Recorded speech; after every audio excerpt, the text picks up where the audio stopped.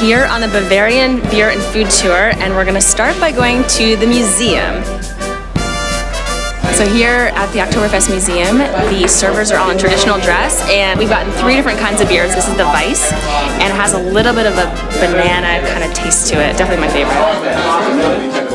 Our guide just told us that this couple right here is responsible for Oktoberfest, and it was actually a celebration of their wedding originally, and it's just continued as a tradition. It happens every single year.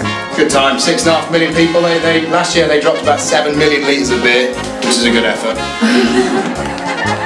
We got a good perspective of the history, and then got to actually taste the history. It was great. 70 pounds total, and this is a room. I wouldn't really survive as a waiter here. We're headed out into the beer garden area. It is packed. It's such a cool environment. Totally lively, fun, and we're gonna go enjoy some more beer.